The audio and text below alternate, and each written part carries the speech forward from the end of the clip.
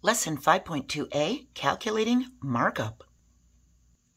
A markup is one type of percent increase. We can use a bar model to represent the retail price of an item. The retail price is the total price, including the markup. We have a wholesale price from the manufacturer or supplier, plus the markup that's equal to the retail price. The markup amount is used by the seller or store to pay their employees. Store rent, utility bills such as electricity and phone, insurance, advertising, licenses and permits, and other business expenses. To make a profit in order to pay for these expenses, stores mark up the prices on the items they sell. So remember, a variable is a letter of the alphabet that takes the place of an unknown quantity. We can use the first letter of an item as its variable to represent its unknown quantity. We can use B for an unknown amount of bicycles. We can use C for an unknown amount of cars. We can also use X and Y as general variables. These are popular, they're used a lot. And a lone variable can be written with a 1 as its coefficient. So remember, the number just to the left of the variable is called the coefficient. If we have an x here, that's just 1x. It can be written as 1x. Just like if we had x plus x, that would be 2 x's. And if we had x plus x plus x, that would be 3 x's. A store owner buys shirts from a supplier for $S. What is the retail price for shirts that the store owner buys for $20 and $30 after a 45% markup? So think, we need to mark up two different costs for shirts, $20 and $30. We're going to do $20 plus a 45% markup, and we're going to do $30 plus a 45% markup. This will give us the retail price of each shirt. The first thing we do is draw a bar for the cost of the shirt S. That's this bar right here. Then we draw a bar that shows the markup 45% of S, or 0.45 multiplied by S. This is the bar plus the 45% markup. These bars together represent 100% of the cost, that's S, plus 45% of the cost of S as one whole, plus 45% more as 1 plus 0.45, which is equal to 1 and 45/100ths multiplied by S. So here's the second part of the instructions. We have the retail price is equal to the original cost plus the markup. That's 145% of the original cost as the retail price. The original cost is 100% of the original cost, and the markup is 45% of the original cost, because in this case, we have a 45% markup. Markup can be anything. In this example, it's 45% though. So we've got the retail price is equal to S, that original cost, plus 0.45 multiplied by S. That means the original cost of $20 for that first shirt plus 0.45 times $20. Well, that comes out to $9. So we can add the $20 plus the $9 to know that it's $29 for the retail price.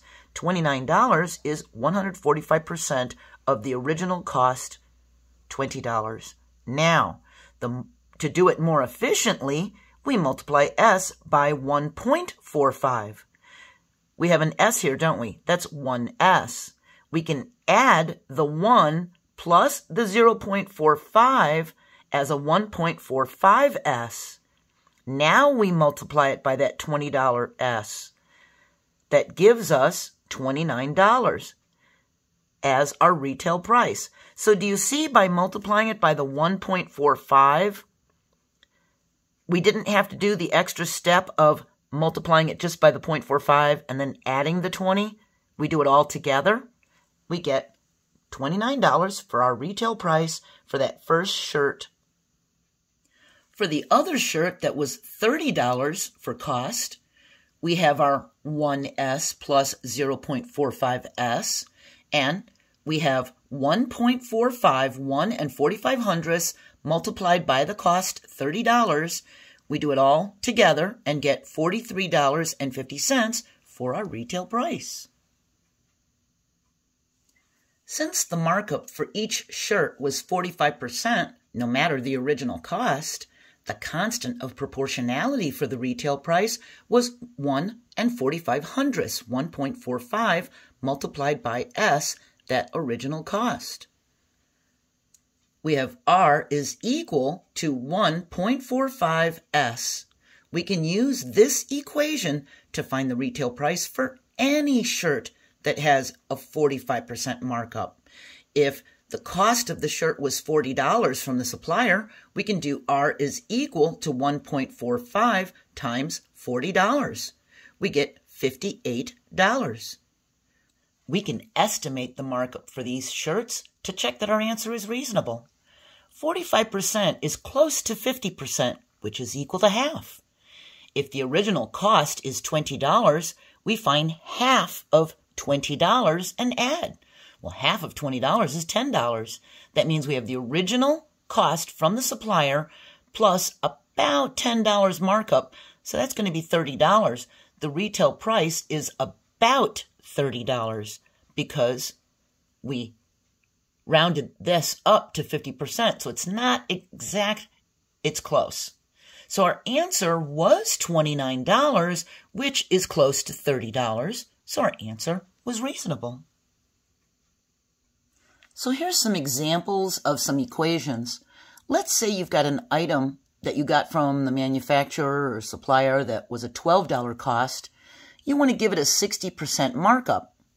We've got R, the retail price, is equal to 1.60. The 60% is the 0.60, and this 1 represents that original cost. We multiply it by the $12, and we get $19.20 for the retail cost, the retail price. If we have an item that we got from a supplier for $58 and we want to mark it up with a 35% markup, we would do R is equal to 1.35 multiplied by that $58 cost. So notice how we've got a 1 in front of whatever the markup is. See that? It's a 60% markup, so we've got 1.60. We've got a 35% markup, so we have a 1.35. If we have a $58 cost with a 35% markup, well, then the retail price is going to be $78.30. We multiply these together. If we have a $20 cost from the supplier, and we want to mark it up 100%, we add the $20 cost plus 100% of that $20. We have 20 plus 20, or 2 times $20. The retail price would be $40. If we have a $20 cost and we want to mark it up 200%, well, then we've got our original cost, $20, plus 200% of $20.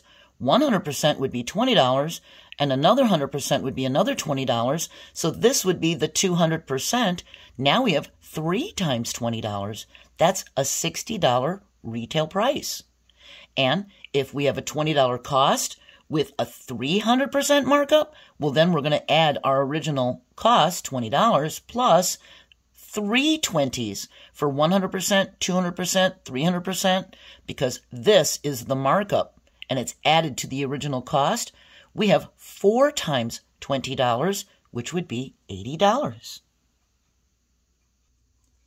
We're finished with 5.2a. We're going to move on to the last part of this lesson, 5.2b, calculating markdowns. I think the most important part of this lesson is understanding how to write the equation. Do you understand the equation and that R is equal to 1 point, whatever the markup is, multiplied by that cost? I hope you have a great day, and I hope you join me for the next part of the lesson. Bye.